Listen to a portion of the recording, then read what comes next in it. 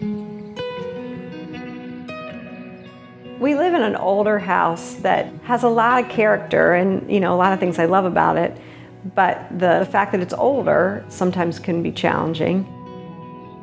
It's an old Dutch Colonial. It was built 60 years ago. We've had all the kids' graduations here and brought kids home from the hospital to this house. It means a lot to us. When we moved into this house, we knew it was old and it was probably going to be a little bit drafty. As time went on, the bills were getting higher and it just wasn't comfortable.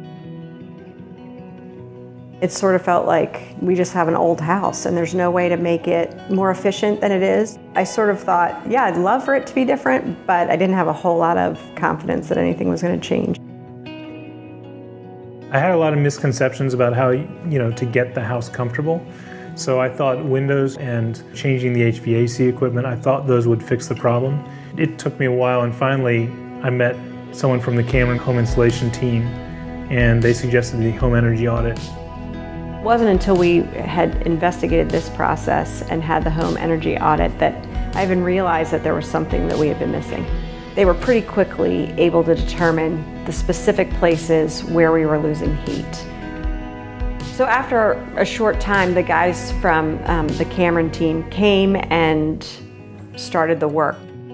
Elise and I left for work one morning after a drafty night, and that night we could feel the difference in the house. I had no idea that simply putting insulation in the right places could make such a significant difference in the temperature of our house. Our house is about 2,800 square feet, and the bills dropped about $100 a month in the summer, and in the wintertime we're saving about $350 a month. So it's made a huge difference. It was surprising to me to realize that we could get such a significant difference in not only the comfort in our house, but also cost-wise in terms of our energy bill.